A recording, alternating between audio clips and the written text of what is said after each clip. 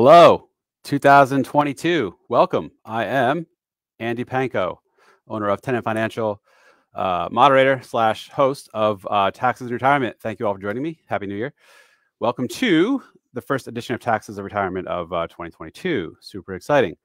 Let me just check comments, see if you all are able to see me. Give it a few seconds. So thanks for joining. We've got a slightly new look and feel to things here. In case you didn't notice, the new intro slide, music's still the same, but intro slide. Change the banner of the Facebook group just to try to refresh things a little bit, start things off in a clean, new sort of note. So, fun fact: the last Taxes and Retirement Live of last year, December 15th, I think it was, actually had COVID at the time. Did not know it. Well, I sort of knew it, but so I was on a Wednesday. I had a cold. I thought it was a cold for a few days prior. Really just some congestion. Started to feel a little tired. That Wednesday, definitely felt like something was slightly off. So anyway, I took a rapid test before, right around dinner. That came back positive. Immediately got a PCR test. That was like an hour or two before I went live on this thing. And sure enough, came back the following morning that was positive. So I knew I was sick. Didn't know I was, I had COVID sick, but it wasn't that bad. Thankfully, I don't know if it's the Omicron virus, which is apparently, much less severe, and or my 3 Pfizer shots that I can attribute my mild symptoms to. But for me, thankfully, it was really nothing more than a cold. And I did have a fever that Thursday, but it wasn't too high. And it's just that one day. My daughter got it as well, a few days after me. Her symptoms were even milder than mine, but nonetheless, because of that and the isolation periods around it, we did have to skip out Christmas again from seeing family and friends. But we're both 100% now. My wife and other daughter miraculously didn't get it, or if they did, we didn't know it, because I was clearly very, not very sick, but I was sick and presumably contagious for the few days before I knew I had it.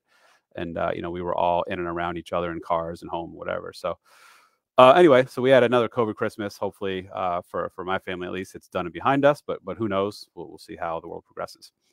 That's all for that. Again, thanks for joining. Let me start with the dad jokes. Although the look and feel of the intro slide has changed, as has the background banner of the group itself within Facebook. What hasn't changed is my affinity for corny dad jokes. So I got 3 kind of wife-themed ones. Conversation. She says, "At least invite me out to dinner." He says, "I don't go out with married women." She says, "But I'm your wife." He says, "I make no exceptions." Take that. My wife thinks I don't give her enough privacy. At least that's what she said in her diary. And finally, hold on, let me get my friend queued up here. Where'd he go? My sidekick. He's still here for 2022. I didn't give him the boot. I told my wife she should embrace her mistakes. She gave me a hug. Yep, he's still here. He still has that corny hat or whatever that is. Okay. Disclaimer. Oh, tonight's a mailbag. I forgot to mention mailbag. I do have a handful of questions sent in, which I will go through. But prior to that, let me do the disclaimer, which also has the new look and feel. This video is only general explanations and education. It is not specific tax, legal, or investment advice. Before considering acting on anything you see in this video, first consult with your tax, legal, investment advisor. New edition. Thank you. That did not used to be my old slide. As always, I am not your legal, tax, or investment advisor. I'm just some random guy on Facebook answering questions to the best of my knowledge and ability. All right. Comments. Let me just see if there's anything here. Yes. Oh, Jackie.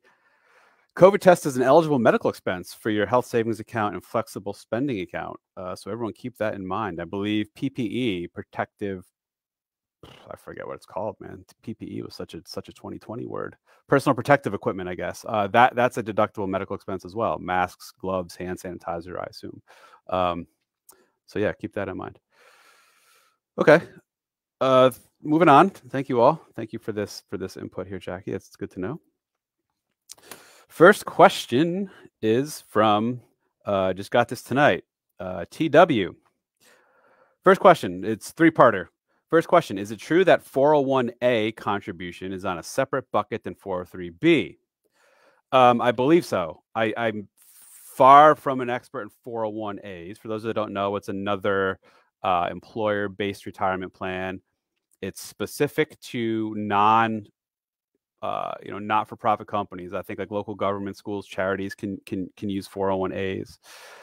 I don't know much about it. I've seen one once in real life. Like I said, far from an expert. To my knowledge, yes, 401(a)s do have a separate contribution limit. So 401(k)s, 403(b)s, TSP if you're a federal employee, you can only put in, what's it, $19,500 next year, or no, it's higher. What is it, 20,000? I don't even remember. I should 20.5. So yeah, $20,500 for 2022. You can electively contribute either on a pre-tax or Roth basis into a combination of 401(k)s, 403(b)s, TSPs. If you have different employers, you have those different plans. You can contribute to different plans, but your aggregate contributions $20,500. Or if you're 50 or older, you can make an additional $6,500 contribution. Plus, there's after-tax contributions you can make. So the total limit is like 61 grand. Between your elective deferrals and your after-tax contributions and employer contributions. But 401(a)s, if you have one, so you work for a company that has a 401(a) and you work for a company that has a 401(k), for example, I do believe there's separate limits. I don't know what the limits are, or maybe they share that combined $61,000 limit, of which 20.5 plus 6,500 catch up could be made through 401(k) and the remainder through 401(a). I really don't know. I did try to do some research quick. Couldn't find definitive answers fast enough. So, but it does seem to be clear they are slightly separate contribution limits. TW. Next question from TW. What do you think will happen to backdoor Roth at the moment? I have no idea. So, this question stems from the buzz in the Build Back Better bill, which was passed by the House in November, stalled out in the Senate. Senator Manchin, West Virginia, I think he's from, put the kibosh on it, kind of in the 11th hour. So as of now, it's kind of dead in the water. But not to say the bill won't be resurrected, albeit in likely a different form, with things added or deleted. So the notion of killing the backdoor Roth, which ultimately what they're killing is the ability to convert monies that were contributed to a tax-deferred account on an after-tax basis. The ability to convert those to Roth is what will be taken away. And that's one of the two steps in doing a backdoor Roth contribution. So sure, it's possible that still gets killed this year. I wouldn't doubt it happens at some point. It's clearly on the radar. And frankly, anything that's dubbed backdoor kind of has its day's number to start with, right? It's sort of implied. Now, that's not a technical Congress term. That's what sort of the industry has decided to call this, is the backdoor Roth contribution. Just the fact that's called backdoor clearly means like, yeah, we all think we're kind of getting something for nothing with this. So I wouldn't be surprised if it goes away. Third question from you related, TW, is if I jump into the backdoor Roth this month, January, do you think the government will make us unwind once the law is passed? Again, who knows? So the question is, you do this backdoor contribution, which means you're effectively doing a conversion of after-tax monies now in January. Let's assume in March, I'm just making up a date. The bill does pass, and it does include a restriction on the ability to convert after-tax monies. My guess, and this is just a guess, is it'll be effective, I'm going to assume, beginning of 2023. Not to say they can't make it effective immediately or even make it effective retroactively, in which case, sure, you'd have to unwind it. But practically speaking, it's going to be an absolute nightmare for people, taxpayers and custodians alike, to have to unwind all this stuff. So I highly doubt they'll make this retroactive if and when they do kill the backdoor Roth. I can't tell you obviously with certainty, don't worry about it, but I'd be really surprised if they make it retroactive and you and everyone else who does these backdoor contributions has to go ahead and unwind it. That's just going to be an absolute nightmare to process. So that's that. Good questions, TW. Thank you. Next, Rosie Johnson. Fairly long. Let's see if I can trim this down. How does one go about separating mixed pre-tax and post-tax traditional IRA? Several years ago, I started an IRA with pre-tax rollover from a previous employer. In the last few years, I added post-tax non-deductible contributions. Can I separate the account balance into the original pre-tax amount and post-tax contributions and pre-tax earnings? Can I move all the pre-tax amount completely out of this account to an employer-sponsored 403B, leaving only the post-tax basis in the account? This is our only traditional IRA with mixed money. The others, a traditional IRA, a SEP IRA, are all only pre-tax or only post-tax. Can you offer any general wisdom on consolidating multiple IRAs? Okay, great question, common question. So yes, and she does say in here, it appears her employer's 403B does indeed allow IRAs to be rolled in. So if you or anyone have an IRA that has a mix of pre-tax money, which is either pre-tax contributions and or earnings, and after-tax contributions, there's no way to separate out the after-tax money from the pre-tax unless you have an employer plan, a non-IRA employer plan, like a 403B or 401k, that allows you to roll in IRAs. And the way this works is, by law, employer plans like 403Bs and 401ks cannot take in after-tax money from an IRA. They're only allowed to take in pre-tax money. So you have an IRA with, let's just say, $80,000 of pre-tax money and $20,000 of after-tax. You can roll in $80,000 of your IRA to your 403B. By default, it's only that $80,000 of pre-tax money because, again, 401ks, 403Bs cannot take in after-tax money. So in the process, you're effectively sifting out, the $20,000 of after-tax money stays behind in your IRA. Then at that point, you can convert that after-tax money to a Roth IRA, pay no tax on it because it's after-tax money you're converting. So long as as of December 31st of the year, you do that conversion, that none of your IRAs have any pre-tax money, this plan works and there's no proration. You mentioned, in addition to this IRA you have another IRA and a SEP IRA. This is going to be a pickle. The proration thing looks at all of your IRAs in aggregate. Even though you have this one IRA where you rolled out $80,000 of pre-tax money to your 403B and left behind $20,000 of after tax, if and when you do a conversion, you can't convert just that 20. It's going to look at the rest of your IRA balances as well. Any other traditional IRAs, SEP IRAs, simple IRAs. So long story short, unless you get all of the pre-tax money out of all of your flavors of IRAs, out of IRAs into 403B in your case, no, you can't isolate just the after-tax money because it's going to look at all of your IRAs come December 31st when it's time to do this proration thing. Hopefully I answered the question. So what could you do? In theory, you can take all of your various IRAs, including the SEP, roll them into one IRA. And then from that one IRA, move all your pre-tax money into your 403B, leaving behind just the after-tax, and make sure as of December 31st, you don't roll back in or contribute in any other pre-tax money to any IRA, because then you'll still be subject to proration. Great question. Hopefully that answer made sense. Thank you, Rosie Johnson. Next, another multi-parter, Brenda Pulvey. Would someone who is 70 get any benefits from a FP? I assume you mean financial planner. It depends. It depends what you're looking for, what you want, what you need. If your life is on autopilot such that you have healthy Social Security and pension, for example, maybe you bought an annuity and the annuity stream is on, and those income payments more than cover your living expenses, and you don't have lots of other complexity in your financial life, maybe you got some portfolio, $500,000, $1 million, whatever it is, that you really don't need because your guaranteed income is more than covering things. So you got this, let's just call it $1 million portfolio, that sure, it needs to be invested. Now you can do it yourself if you're willing and able and comfortable. That's fine. You can probably just dump it in some basic kind of target date retirement fund. This isn't specific investment advice. I'm just saying, potential options that one may have. So in that sense, if all you really want and need is someone to oversee your investments, it may not be worth paying someone to do that, because they're probably going to overcomplicate it. They're probably going to charge more than what you actually need if all you need is someone to oversee investments, because there's lots of good DIY options out there. So in that case, no, you may not. If, on the other hand, there is more going on in your financial life, if you are actively taking distributions from your portfolios because you need to, because you don't have enough Social Security, pension, whatever, to cover things.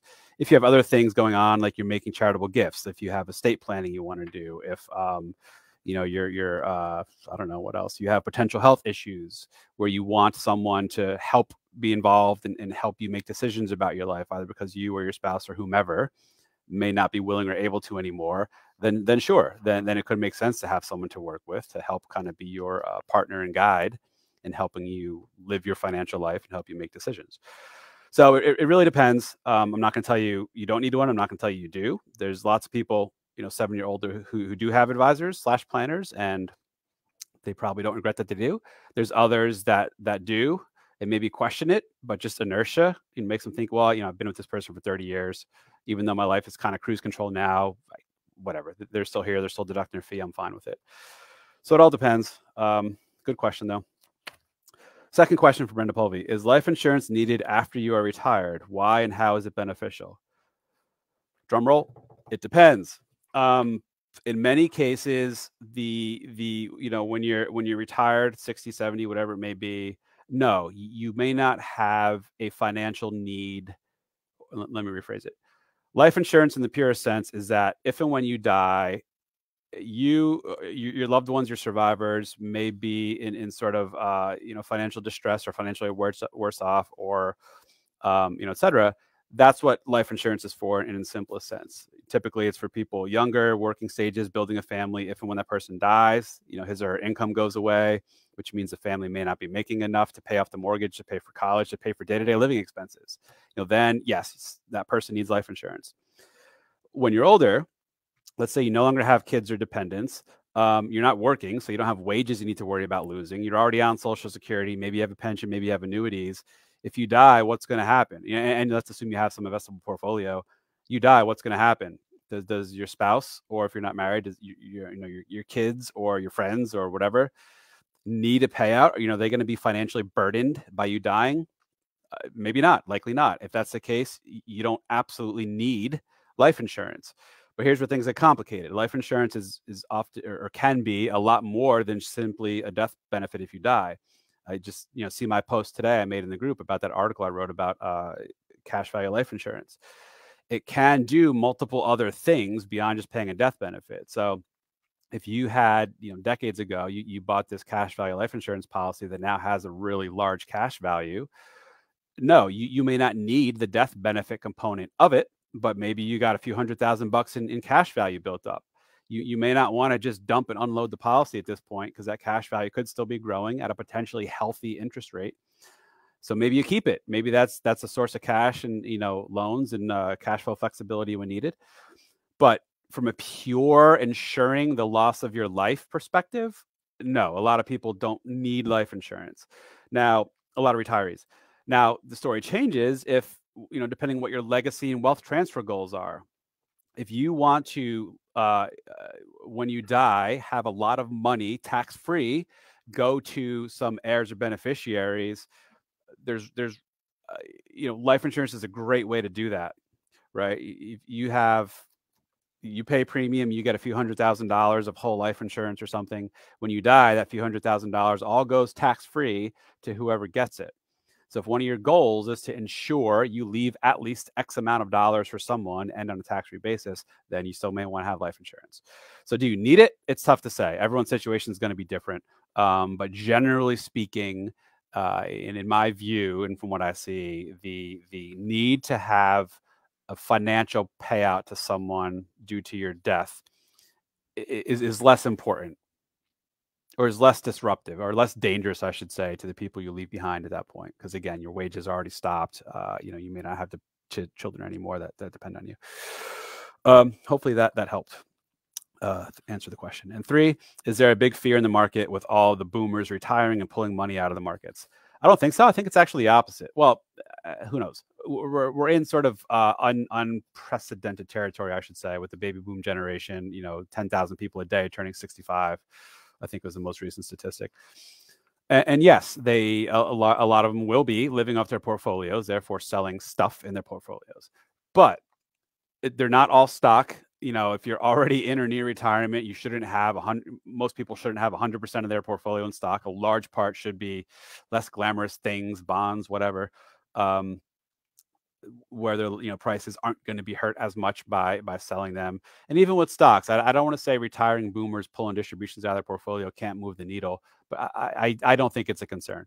If anything, I think the boomers as a whole have a lot more money than they need. I think you can easily find more stories and data about this massive wealth transfer that's going to be underway, as opposed to the massive sell-off in equities due to boomers retiring. So the wealth transfer is boomers have accumulated a lot as a whole, on average. Everyone's story is obviously different, but boomers have accumulated a lot. They're not going to spend through all their money collectively, which means a lot of money is going to be left and handed down to Gen Y, Gen X, or Gen X, Gen Y. Anyway, long way of saying no. I don't think there's any fear of boomers retiring, taking distributions, and roiling the markets. Markets may be roiled, but for other reasons. Good questions. Next to last. Okay. June Lee, question about LIFO, FIFO, etc. So I have a website I found here. So June's question is in reference to when you sell a security, a stock, a bond, a mutual fund, an ETF, whatever, in one of your accounts, namely your taxable brokerage account, is where this matters most. You can specify the sale lot method or cost method. It all depends. Different people call it different things. Cost basis method of what you want to sell. So for example, let's assume you have 10 shares of something and you want to sell 3 of them or 4 of them or whatever, not the whole 10. And let's assume you bought 1 share per year over the last 10 years. You bought them at different prices at different times. How do you know when you sell these 3 shares, which 3 you're going to sell of those 10? Well, there's different options, and you have to specify to the broker which option you want when you make the sale. So let me pull up a site here.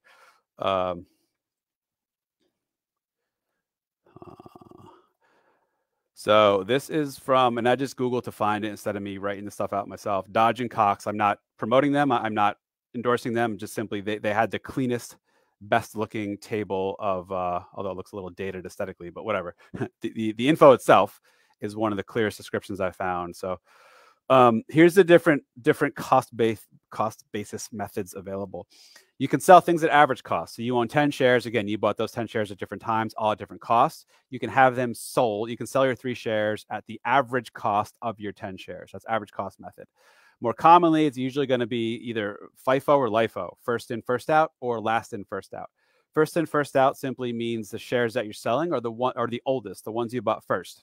So in our case, you own 10 shares. You bought 1 share per year for 10 years. If you sell 3 of them, you're selling the shares you bought 10, 9, and 8 years ago. The opposite of that is LIFO, last in, first out.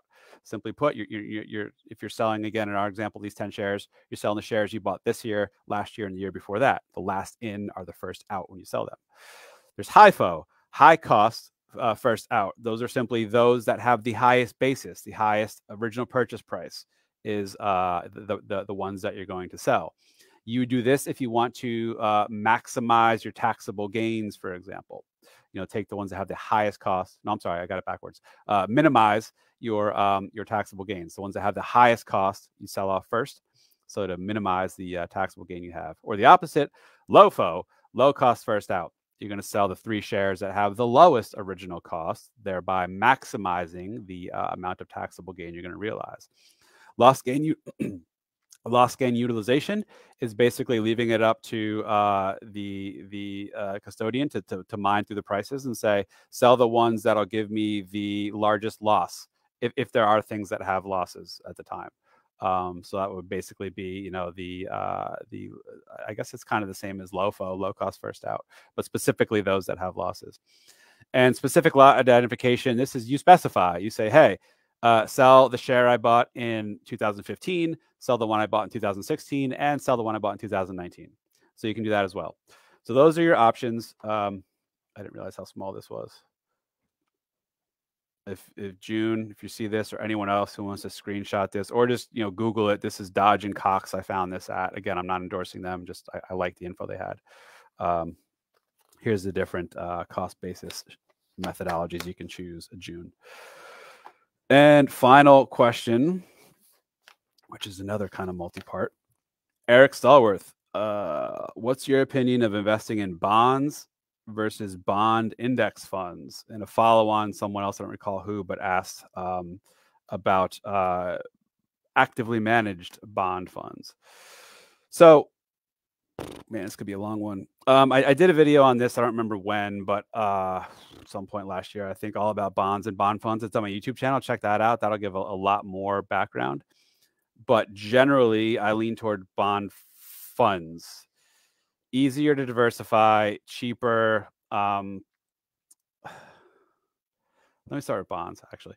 So when you buy individual bonds, you can tailor the maturity of the bond to stop when you want. So if you know you're going to need, and this is called laddering in some circles, if you know, for example, you're going to need $100,000 of cash to spend next year, you can buy a bond today that matures in 1 year and has $100,000 principal amount, which means in 1 year it'll pay you, it'll redeem you, $100,000. And between now and then, you'll get interest. The interest is going to be a joke.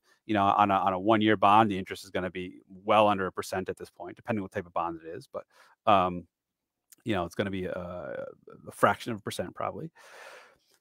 But you don't have to worry about the price of that bond moving. The price will fluctuate between now and when it matures in a year, but that doesn't matter. If you hold it to maturity, you will get back your $100,000 unless the issuer goes bankrupt and defaults, in which case you may get back less than $100,000. But barring a default, you will get back $100,000. You don't have to worry about the bond price moving along the way, which it will, because it will move and it'll eventually revert to, it'll hone in on its face value when the bond matures.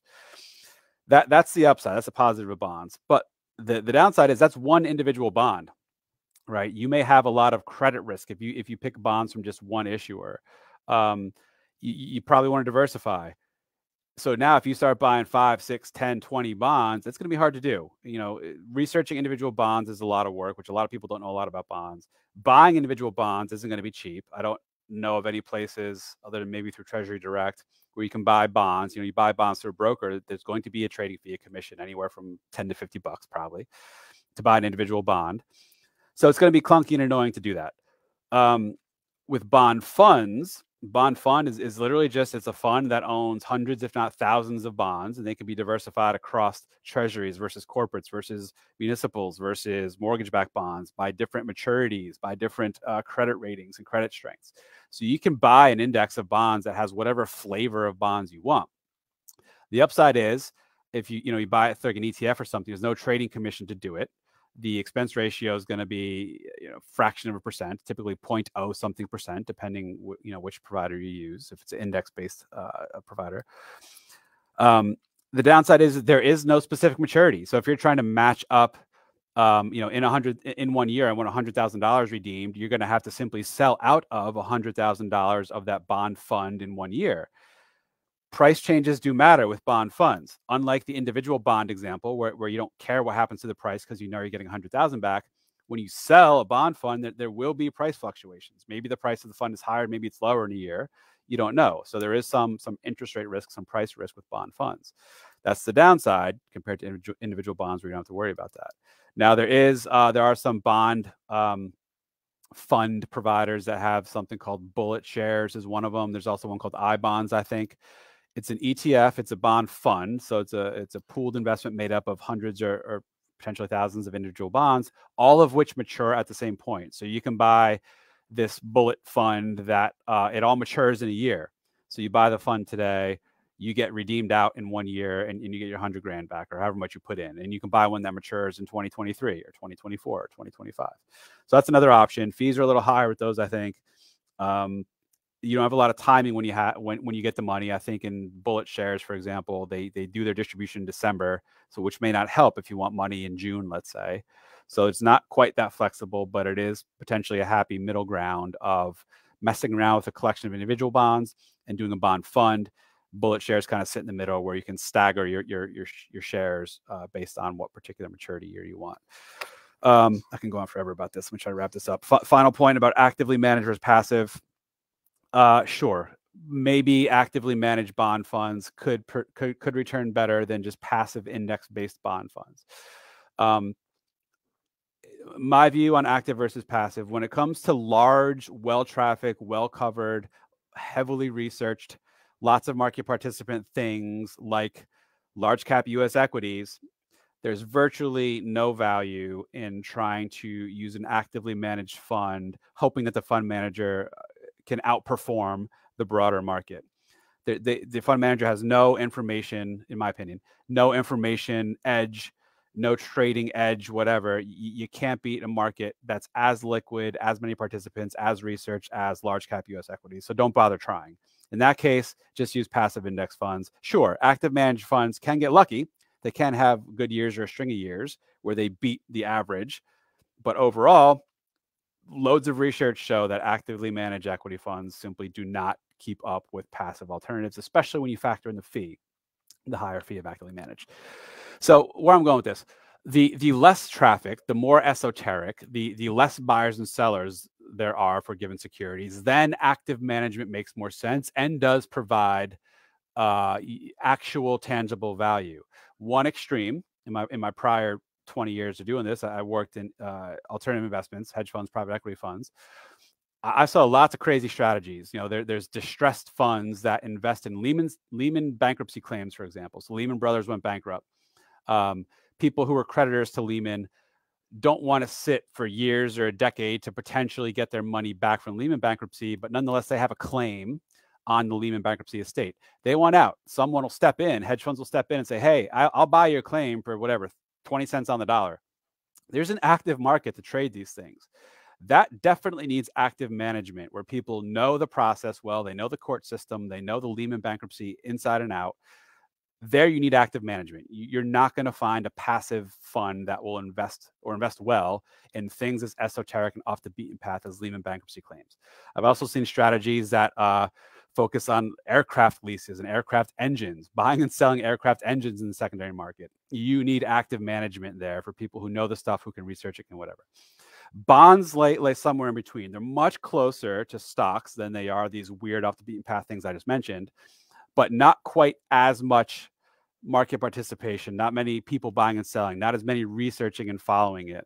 So there is potentially a bit of an edge to be had with active management of bond funds as opposed to large cap equity funds. But I'm not convinced that that edge is always going to be sustainable and always there. My focus is control what you can control. You can control fees, you can control diversification, you can control simplification. To some extent, you control your allocation. To some extent, you can control the taxability of your investments, meaning which funds, which positions go in which account type. You can't control which sector, which bond type, which whatever is going to outperform, one versus the other. So don't try. At least that's my approach. Different people have different views. So not to poo-poo active managed bond funds. I think there's much more of a case to be made for active managed bond funds than there are active managed large cap equity funds. But I'm still not in that camp where I use them. So I'll leave it there. All right. Man, that was a quick 33 minutes. Hopefully you all found these questions and answers helpful. Let me get a drink here and I will move on for the rest of the questions. Let me mute my drinking.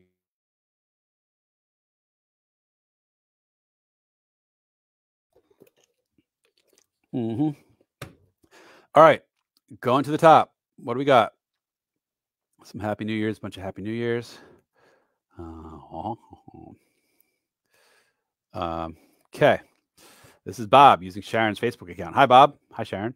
Is there a good video on YouTube or other source explaining how to fill out Form 2210 to verify the underpayment penalty that is appearing on TurboTax? Thanks. Not that I'm aware of. I mean, look at the instructions to Form 2210. That's ultimately the source of how to fill it out line by line.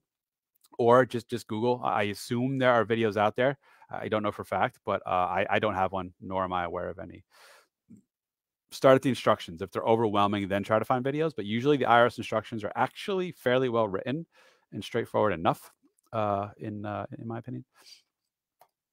Mark Troutman, in response to 401A. The wife had a 401A in municipal government she worked at. It was identical to 401K. She also had a 457 where she could similarly contribute. Okay, cool. Thank you. David Fultz with some extra info about 401As. Thank you. Okay. What's this? Curious, Andy. When you were an adjunct professor, did you teach the financial planning case studies capstone class? If so, did you use a real client? So I was an adjunct finance professor at Rutgers University in New Jersey. I say was because I wasn't full-time. I was sort of like a semester by semester. I think I taught 5 or 6 semesters, most recently spring of 2020, which was a hoot because that was when COVID happened and, I had to go remote. But anyway, no, I did not do personal finance. It was all traditional sort of corporate finance and investments. I did a fixed income class, an equities class, a corporate finance class and international finance class, but it wasn't the sort of personal financial planning stuff. But case studies will be cool. They'd be better with real scenarios. So hopefully, you can get some real scenarios in front of you and learn a lot from it. Can you touch on UGMA, UPMA accounts with the broker and what the tax implications are for the custodian and minor throughout the lifespan of the account? I'm not entirely sure. So UGMA stands for Uniform Gift to Minors Act, and UPMA stands for Uniform Transfer to Minors Act. These are ways to open accounts for minors and basically give money to them while you act as the custodian. You as the adult or the guardian or whatever, the parent, act as the custodian. I forget which one. One of UGMA or UPMA kind of took over the other. The other one fell out of fashion. I think UGMA might be the one that's sort of won out over time, and UPMAs have kind of gone away, or maybe I got it backwards. Tax-wise, I don't really know, frankly. I believe it's ultimately the kid's income. So the G in UGMA stands for gift, Uniform Gift to Minors. You give money to your kids and put it in an account in their name while you're the custodian while they're still a minor. Therefore, all the income and gains, I believe, are technically theirs, which means depending how much income they have, they may need to file a tax return. And if they have more than a few $1,000s of unearned income, such as dividends, interest, or capital gains, they may be hit with what's called the kiddie tax, where their tax rate on those sources of income will be taxed at your, the parents' tax rates. Once they're a minor or of age or whatever the formal cutoff is, I'm not sure what happens then. Then I think it's still their account just the same and taxed to them, since now they're now adults. But I'm not entirely sure. That's just my guess. I'm frankly not too familiar with UGMAs and UPMAs. Pros and cons to have your adult children manage your portfolio. I guess there's lots. Pros, presumably you can trust them and they're not going to do you over, though there are lots of stories of kids unfortunately hoodwinking and taking advantage of the parents. So that could be a con as well. Pro, if they know what they're doing, sure, they can hopefully do it for maybe not better, but cheaper than paying someone else. Con, if they don't know what they're doing, they can mess you up, as opposed to working with a professional who does hopefully know what he or she's doing better. Those are kind of the big ones. I'm sure there's others, but those are the first few that come to mind. If a scholarship is from a private company, not an employee of the company, to cover expenses related to obtaining a credential like certified financial planner, is it taxable? My understanding is that it would be taxable because it's not in the pursuit of a college degree. I don't know. That's a good one. Not an employee. I really don't know. I'm not, because of the clients I work with and in the stage of life they're in, college related things, education related things are rarely on the docket. So I'm not that well versed in all this stuff. So I really don't know. My guess is it would be taxable, but I don't know. Sorry, Jackie. Is only the cash value portion of a life insurance tax-free or the whole amount? Great question. So when you die, the amount that gets paid out to your designated beneficiaries, that's all tax-free to them. It's included, depending how it's structured, the death benefit paid, let's assume you got a $2 million term policy and you die. That $2 million is included in your estate and may potentially be subject to estate tax, although the estate tax limit is really high. It's, what is it, $12,000 or something this year per person. But that aside, the person who gets that $2 million completely tax-free to him or her. What they do with it is a different story. If they invest it and it makes money, then they got to pay tax on those gains. But the receipt of that $2 million is completely tax-free to them. You, while you're alive, if you have a cash value policy, here's the rub with cash value. The big feature and selling point is you can build up a lot of cash value over the decades if you're putting money into this while you're working. In retirement, you got potentially this big pot of cash value. You can use it for cash flow. Now, you don't ever really take the money out. That's not how this is structured and intended to be. And it's not how it's pitched from the people who sell it. You take loans against it. Loans are a form of debt or a form of borrowing. No form of debt or borrowing is taxable income because it's not income. It's a loan. So when you take a loan against this cash value, that loan isn't income because it's not actually your money. You're literally getting a personal loan from the insurance company where that loan is collateralized by the amount of cash value you have. You are not actually taking cash value out of the account. So if you do it that way, those loan proceeds are not taxable when you take them. But worst case scenario, the policy lapses for whatever host of reasons it may lapse. If you have a loan outstanding, that loan is all considered a distribution. To the extent that distribution is larger than the amount of money you paid into the policy, the difference is taxable as ordinary income.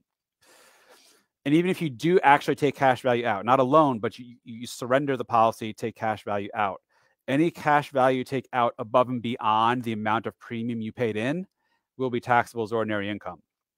If you take out less than what you paid in, it's not taxed because it's simply a return of your principal, and you're getting out less than you paid in, so they're not taxing you. You actually lost money on it from that perspective. So there's no taxable gain, but there's no tax reduction either. It's not like it's a deductible loss like it is if you have a loss in a security and a brokerage account. So anyway, seemingly simple question, but there's a lot of potential what ifs depending what aspect of cash value and or the death proceeds that you're talking about here. Karen, I read in your insurance article that you have several insurance policies. About 11 years ago, I bought a whole life insurance policy for my son, thinking it would be a good way to save for college. That's how it's promoted. I only have one more year of contributions. The cash value is about $25,000. I also had $11,000 of dividends that I withdrew. Do you think it would be best to borrow against it to use for college or leave it to grow for my son when he is an adult? Sorry for the long question. Great question, but I cannot get into an answer. This crosses the line of me giving advice. So I can't say what you should do with the policy. Clearly, you know the options. You can keep it. You can take loans against it. You can surrender it and walk away. Take your ball and go home. As far as what's best, I don't know, first of all, but even if I did, I wouldn't be able to say in a public forum. Sorry. I appreciate the question, though. Your thoughts on stopping reinvestment interest on gains and your thoughts on stopping reinvestment interest in gains. Hubby is 7 years old and we have enough retirement income to live on. It depends. So I have clients where they are actively distributing money from their portfolios, given the stage of life they're in. For example, in their taxable brokerage accounts, we have turned off reinvestment of dividends, interest, and capital gain distributions because they are, pulling money out of the accounts. And so why do we turn it off? So when funds in a taxable account pay dividends or interest or capital gains, it's taxable regardless. Whether you reinvest it or take it out, it's taxed. You can't avoid that. But what you can avoid is reinvesting the money, having it grow more, and then having to sell some a few months later to take it out for distribution, then having to pay tax on it. So we decided what's best for this client is in the taxable account to turn off reinvestment of all such sources of income. But IRAs, Roth IRAs, we still have reinvestment on because there's no tax implications to getting those reinvested, or when you do have to sell something, there's no tax implications. So it really all depends. If your money, if you're not going to need it, if your money's going to end up going to kids or whomever, and you want it to keep growing, then sure, keep pumping the money back in through reinvestment to grow it, not for you, but for whoever ultimately ends up getting your money. If it's just for you and you don't particularly need the money, so why put it at risk? Why reinvest it? And you have enough that there's negligible chance of you running out. Sure, you can turn off reinvestment if you want.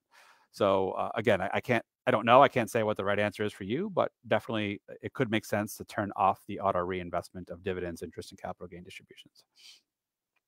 I assume this was in response to the cash value life insurance thing. So yeah, again, the death benefit's fully tax-free. The use of cash value while you're alive depends how you use it, may or may not be tax-free. Typically is if you use it as intended, but if not, you can pay tax on it. Speaking of cost basis, do you have to have a single method for the whole year? No, you do not. You could each sale you do, you can choose individually. I guess each broker is different. Clients I work with, I have them custody at TD, soon to be Schwab.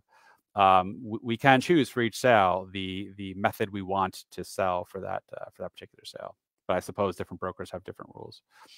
Thank you, Dave Fultz. Here's the replay of the YouTube, the live I did about bonds.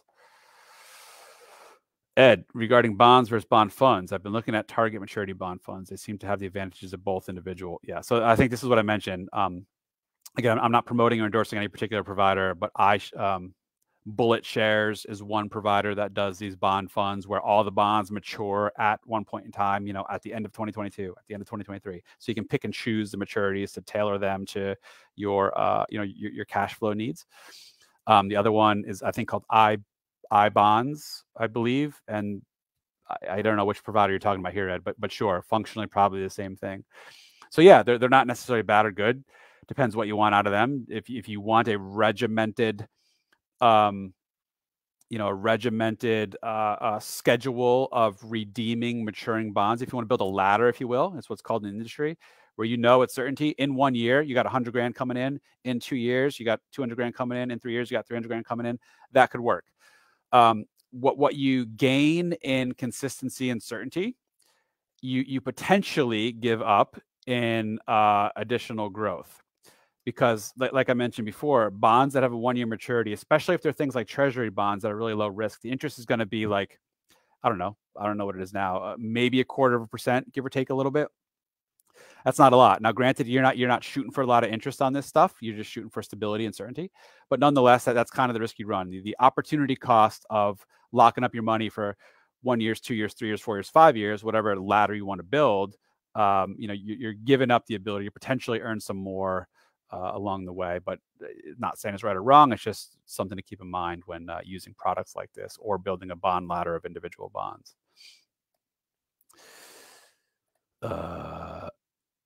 Vit. Do retirement investments follow the same rules as non-investment funds, that after you sell a fund, you cannot purchase those same funds during the next 30 days? So you're referring to the wash sale. It depends. So if you're only buying and selling within IRAs, Roth IRAs, HSAs, 401ks, no, it doesn't matter. You can have a loss on something you sell, and the next day you can go buy it again, in your IRA or whatever. Assuming all this stuff happens, these purchases and sales are in IRAs, Roth IRAs, whatever. The only time loss sale comes into play is with a taxable brokerage account. And why it matters is if you sell something in a taxable brokerage account at a loss, you could potentially deduct, you can get a tax benefit from that loss. So the IRS doesn't want you then 30 days before that sale or 30 days after rebuying that same security or a substantially identical security. If you do, it'll be deemed a wash sale, in which case you cannot deduct the loss that year. Instead, the loss is tacked on to the basis of the new thing that you purchased. Now, here's where I said it depends.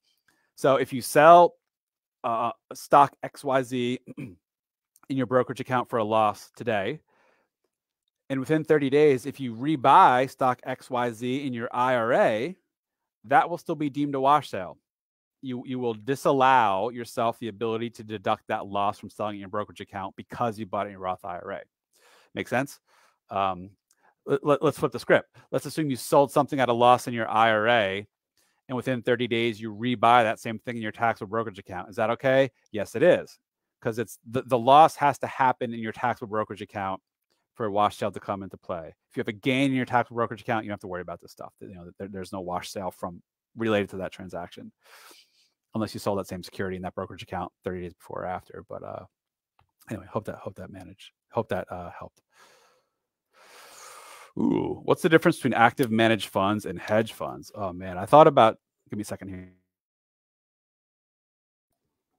I actually thought about doing, and I still may, a live all about hedge funds. Not that I think most of you will care, but I spent better part of 20 years working in alternative investments like hedge funds. I know them. I have a what's the word? Soft spot in my heart for them. I don't use them, but I like them. They're interesting. Anyway, so I thought about doing like an educational piece all about hedge funds, just kind of for the fun of it. I still may, but anyway, active managed funds is just simplest. It could mean a lot of things. There's active versus passive. Passive simply means the fund invests in a bunch of securities to try to replicate some index. There's no person behind the scenes picking and choosing. I think this stock's going to do better than that stock, or this bond's going to do better than that bond. They simply construct a portfolio to replicate as best as possible some predefined index. That's it. There's not a lot of personal discretion from the managers that go into play. Versus active means there is someone consciously saying, no, I think this sector is going to be better than this one, so let me buy more of this sector, or this stock's going to be better than that stock, I'll buy more of that, and I'll go short this one. That's active. You can have active or passive in mutual funds, or hedge funds. Now, generally speaking, hedge funds are almost always active. I don't know of any passive funds. I guess there could be, but I never came across any. So what is a hedge fund exactly? A hedge fund, I mean, I could take an hour on this, which I'd be short. It's a pooled investment vehicle, loosely similar to a mutual fund, and that a bunch of people put their money together into a pot. That pot is then used to buy a bunch of investments. All the people that put money in all own a prorated share of that pot and the economics of said pot. But a hedge fund is not regulated by the Securities and Exchange Commission. You can't buy a hedge fund through E-Trade. You can't buy it. They don't trade on an exchange. You have to be a qualified accredited investor because it is a private investment. There's restrictions, almost always restrictions around how much money you can take out and when. The managers behind it, in effect, have carte blanche to invest in whatever they want. Majority of hedge funds are what's called equity long short.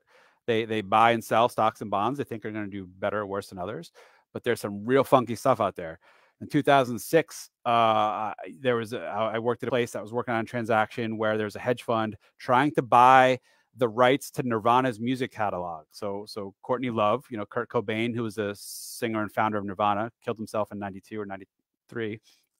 She owned the rights to Nirvana's music catalog. She was selling them and she was trying to monetize it. Good for her. And so what was going to happen was this hedge fund was looking to buy the rights to this Nirvana catalog. They would then monetize it by basically, letting car commercials use it, and they'd get royalties from that. So they would monetize that catalog. That was an investment. That could be an investment. Hedge funds can invest in stuff like that. You can't. A mutual fund can't. So hedge funds get you access to private, potentially cool, potentially funky, potentially lucrative, potentially very risky stuff like that. So that's what a hedge fund. Unregulated restrictions around who can invest, how much money you can take out and when. There's usually a predefined strategy of what they'll invest in, but ultimately you can have a hedge fund that can invest in whatever, all sorts of crazy cockamamie strategies. So that's and they're always actively managed. I don't think there's any passively managed. If there was, there wouldn't be a lot of reason to do it. Just go buy a mutual fund or ETF. It's a lot cheaper and easier. Okay. Alan Thomas drove me to drink. It's water. Staying clean. I'm high on life. I had a large boost in income this year. I'm using the safe harbor rule to keep from penalties. I hope. When would it not be sufficient? My income is approximately 10 times last year. One extreme, let's assume you had zero tax obligation last year. Not what you owed with your return, but for the year, your total tax obligation was zero. Your safe harbor is such that you don't have to pay any taxes, withholdings or estimated taxes during the year. You can pay it all with your return and not have any underpayment penalty because last year's tax obligation was zero. So safe harbor says as long as you pay 100% of last year's tax obligation, you won't have, during the year, you won't have any underpayment penalties. Well, 100% of zero is still zero. So even if you have $2 million of income this year, if you had zero tax obligation last year, you do not have to make any estimated payments or withholdings this year. You can pay it all with your tax return and have no underpayment penalties. That's federal. State may be different. So check with your state. I don't know what state you're in. They may have different safe harbor rules. So with that said, when is it not sufficient? Well, if you don't withhold or pay enough estimated taxes to meet the safe harbor, depending on what your safe harbor amount is, again, based on last year's income. UGMA, scholarships are taxable. Thank you, whoever this is. VitFit. What? How did this come up again? Oh, sorry. Okay, never mind. Where are we? I don't know if this is a new question or this is in response to someone else. Still looking for a fee-only financial planner. I spoke to a planner that charges a few $100s for an hour consultation to discuss items that I would like help with. Is that standard practice to charge for consultation with fee-only financial planners? For better or worse, nothing is standard in the financial advisory industry. There are some folks who do pure hourly, where they will only work on an hourly basis, and you will pay them by the hour. There are some folks that only manage investments. There are some folks that manage investments and do planning, but only do it on an ongoing basis. They don't do just check in here, check in there stuff. So it really all depends. It's pure hourly folks are not standard. They're the exception, not the norm, but there are more of them popping up as the industry kind of trends away, or client demand, I should say, kind of trends away from investment only or needing to manage investment advisors and get more towards what's called advisors or advice only or planning only advisors who don't require you to have them manage your assets. So sure, based on who this person is, this could be their model and it could be completely fine. Other folks like me, I stopped doing hourly like a year ago. So I don't even consider taking on hourly engagements at this point. So anyway.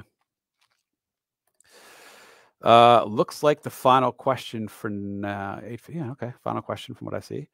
Does an inherited IRA account work the same as a regular IRA in that you can buy and sell within the account without paying capital gains taxes? Yes.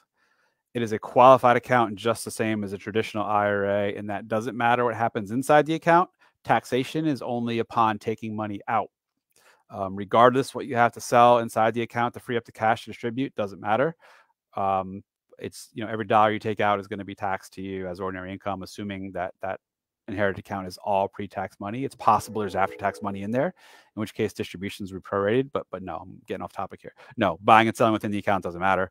From a tax perspective, there's no capital gains tax on it. You may have trading commissions if you buy and sell a lot, but otherwise there's no tax implications. Looks like that's the last question. 4 minutes shy of 9 o'clock Eastern. I'll hang out for another few minutes if anyone else has anything they want to ask. I'm just looking if I missed other questions. Looks like these things I'm skimming over here were just people's responses to other people. I guess, okay. This was probably in response to the question about do people over 70 need a financial planner?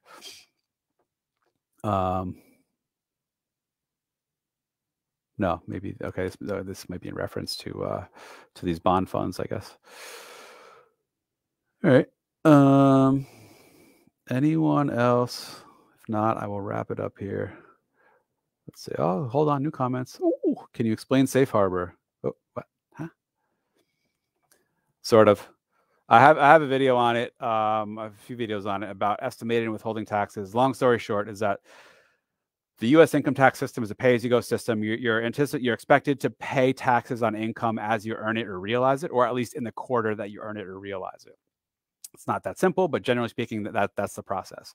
So for most people, you can't pay no tax during the year and just wait until tax return time and pay your whole tax bill then. You can, but if you do, there may be an underpayment penalty because again, you were expected and required to have paid some amount of taxes along the way because it's pay as you go. Safe harbor simply means if you pay at least X amount during the year, you will be exempt from having to worry about any underpayment penalties. So the safe harbor, there's a few, but one is so long as you pay throughout the year through withholdings or estimated payments, at least 90% of what your ultimate tax obligation for this year ends up being, you won't have any underpayment penalties. Now, there's a caveat to that. The estimated payments you make have to be paid in 4 equal payments. There's a caveat to the caveat, potentially not. If you want to annualize your income, if your income's lumpy throughout the year, you can then kind of weight your estimated payments differently. But anyway, let's assume you have to make your estimated payments in 4 equal payments. If you pay throughout the year at least 90% of what your ultimate obligation is, that's one safe harbor. Another one is if you pay throughout this year at least 100% of what last year's tax obligation was. The total tax line on your Form 1040, I think it was line 24 last year, then you won't have any underpayment penalties. Or if your gross income was, I think, 150 or more last year, then you have to pay 110% of last year's taxes to meet the safe harbor for this year. So the example I gave was, let's assume you had zero income last year, so you had zero tax obligation. Whether you have $1 or $100 million of income this year, your safe harbor for how much tax to have to pay throughout the year this year is zero. Because last year's tax was zero, 100% of last year's tax is still zero. So you don't have to pay any withholdings or estimated payments throughout the year this year, even if you have $2 million of income. You can pay all your tax at tax return time and not have any underpayment penalties because you met the safe harbor.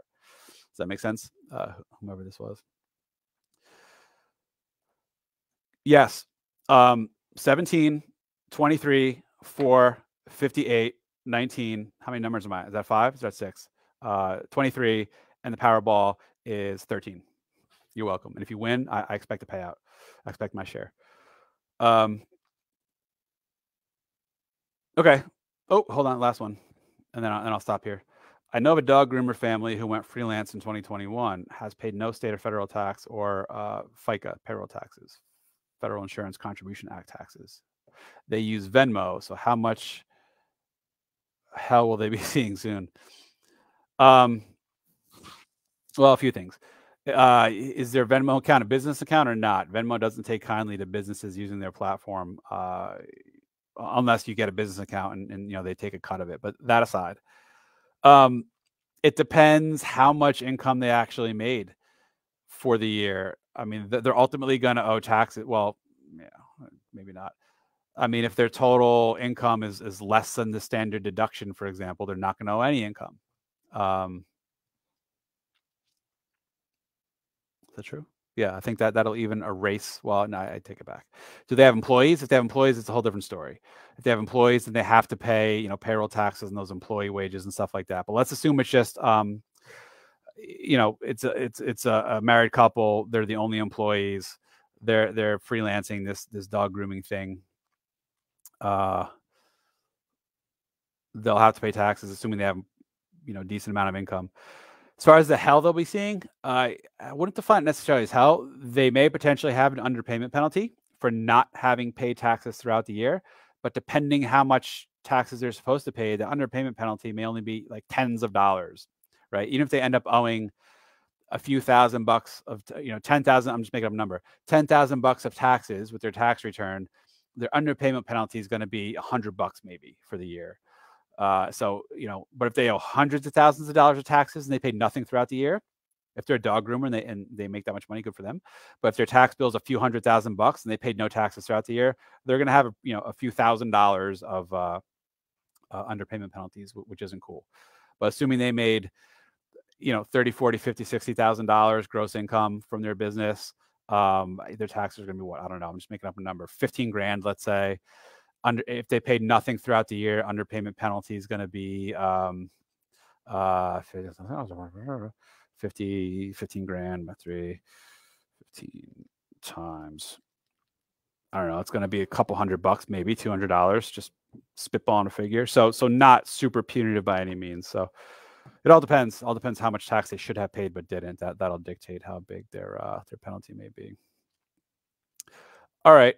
I will wrap it there. Thank you all for joining, and thank you for this momentous first Taxes and Retirement 2022.